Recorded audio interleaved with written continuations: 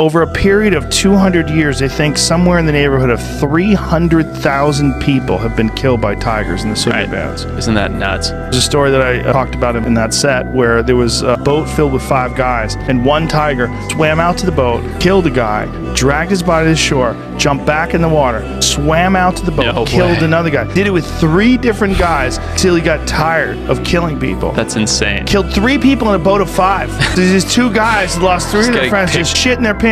They swim. Yeah. Oh yeah. They Tigers swim. are crazy. And what's crazy about the Sundarbans too is there's saltwater crocodiles, there's tigers, there's bear. It's this crazy little habitat. And I know a couple photographers that have been in there and they're like, you don't see anything. It's like huge, tall tufts of grass, you know, everything can hide perfectly and it's all there.